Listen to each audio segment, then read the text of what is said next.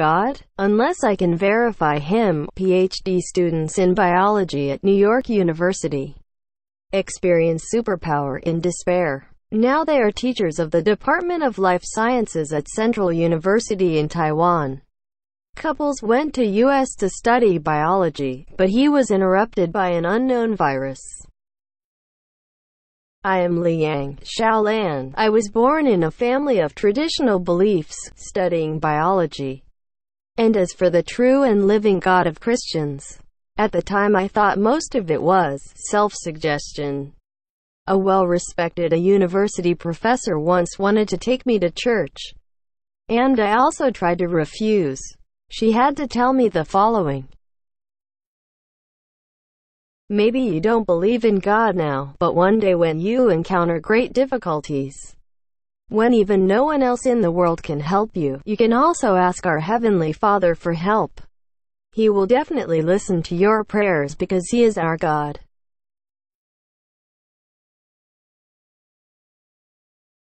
In 2004, while we studied biology at New York University, we returned to Taiwan to marry in July, and we completed 13 years of love running. On the eve of Thanksgiving in November 2004, my husband, Nian Zhangyi, was sent to well-known hospitals in New Jersey and New York.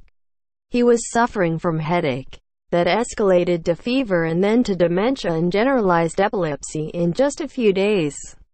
Because of acute encephalomyelitis, coma, convulsions, it led to tracheostomy, which meant he had to rely on the respirator, nasogastric tube, to survive.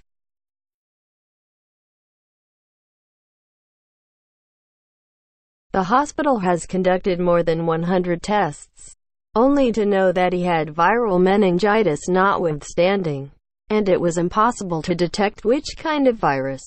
The doctor was not sure whether my husband could survive, because the MRI showed the brains was filled with white spots.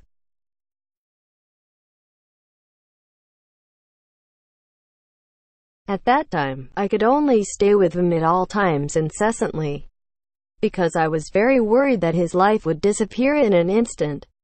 Several times, I couldn't bear to see him crying in pain. I wanted to hold him and jump out of the window. She was able to know in advance that I would call back to Taiwan for help. In desperation, I thought of the words of the aforementioned professor many years ago. So I knelt down and cried, "Oh God, if you really exist, can you save us?" After crying, I only felt that it is a vent of emotions, and it did not help. After returning to the ward, I suddenly had an urge. Despite it being late night in Taiwan, I still decided to call my husband's sister in Tamsu, Taiwan.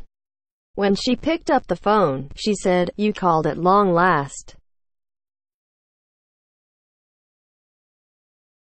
In the early days of my husband's illness, my brother-in-law's colleagues in Tamkang Senior High School saw that my brother-in-law was very sad. He contacted the resident pastor at the Elizabeth Church throughout his younger brother in New York. But the pastor can't contact us. The pastor felt that we may have an accident. About 2 hours before I called, he was able to contact my husband's sister. She told him that my husband is dying, but she did not know which hospital we were in. The pastor had to invite the believers to pray together. Pray that the Lord Jesus will touch me and call back to Taiwan. As it turns out that I had not yet sought Jesus. He had opened the door to grace for me. The pastor contacted me that night and immediately went to the hospital to pray for my husband. I can't believe without experience. Jesus used this method to let me verify. Since then, believers in the Queen's Church in New York have come to the hospital to pray and comfort, and several elders treat us as close relatives. At that time, the snow was very big. They often came to the hospital to visit and even fasted and prayed. I was lonely and helpless in a foreign land. Because of their love, I began to have hope and began to know Jesus. but I was still very suspicious of the Holy Spirit and pray in tongues. So I prayed to Jesus. God, please forgive me for not knowing the Holy Spirit, but I am studying science. Without experience, I can hardly believe that if the Holy Spirit is really important, it is really a promise. Please let me experience the Holy Spirit. Unexpectedly, suddenly there was a force like a living river, and the tongue naturally movement. I couldn't help but pray in tongues, just as the Bible described. It turns out that there really is God. There is really the Holy Spirit. In the future, as long as the husband is in danger, the Holy Spirit urges me to pray in tongues. I also prayed anytime and prayed everywhere. What is even more amazing is that my husband has never heard a prayer in the Spirit. When he wakes up, he hears that I did not believe in Jesus. I am praying. He knows that it is a spiritual prayer. At that moment, he immediately believed that there is a God. Jesus used this method to block the operation, and even the doctor was surprised. But over time, the American hospital finally had no way to deal with my husband's illness. So he asked for brain slice surgery and persuaded me to sign the surgical consent form. On the morning of the operation, a church aunt called me and said that she felt that the Lord Jesus did not like the matter. In prayer, my husband only suffered in vain. But I had signed a consent form. How can I stop the operation? She said, don't be afraid. We ask God to block. The surgery, originally scheduled for 10 a.m., was repeatedly delayed. 2 days later, the neurologist again proposed a brain slice surgery. He believed that after 10 days, my husband's condition would not improve. At that time, he patted my husband's foot and deliberately said, "Don't believe, ask him to lift his feet." I didn't expect my husband to be able to lift 2 feet in turn. The doctor was so surprised that he decided to stop the operation. I was very happy to hear that the condition had improved. I didn't think he still had the strength to lift his foot. This is only a wonderful arrangement of the Lord Jesus, in order to cancel the surgery and avoid his suffering.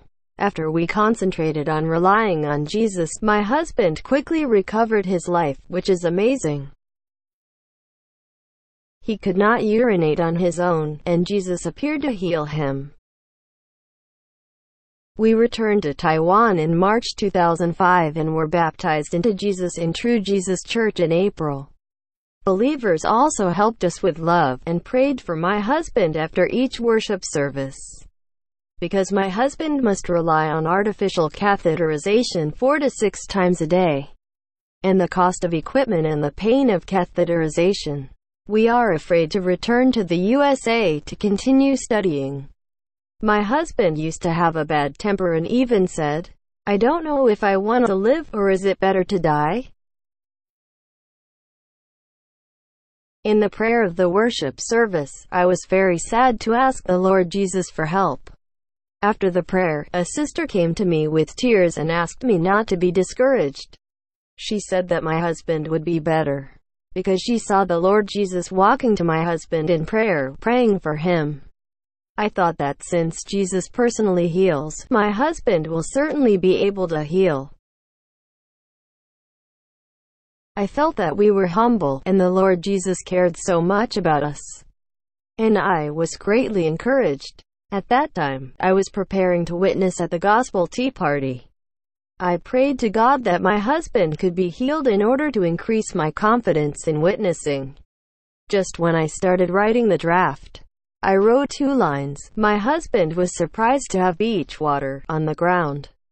This was the first time in 8 months that my husband could urinate himself. Since then, my husband didn't need to catheterize again. These words of the Lord Jesus made me cry because I prayed like this. We returned to the U.S. in September 2005 to continue our studies. At the beginning, my husband was still weak. I often worried about whether he could be qualified for heavy studies. One night, a Korean schoolgirl visited with her husband. We prayed for my husband together. Her husband heard the Lord Jesus saying, "Child, I always stood there watching you when you were lying down."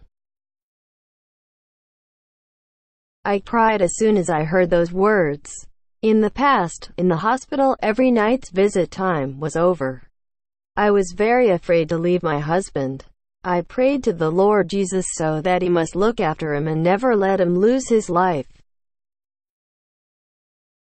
Looking back, the traditional beliefs can't save us. Science or doctoral can't save us. If there is no Lord Jesus, we don't know where we have been. The only thing I did right was to hold on to the Lord Jesus. Thank you for watching. May all glory and praise belong to our Lord Jesus. Amen. In the English version, thanks to Mr. Ray Fun Math and Mr. Ryan Land for their valuable suggestions. This article is organized from Because You Are My God, True Jesus Church, Holy Spirit Monthly, number 487, April 2018. Author Liang Xiaolan.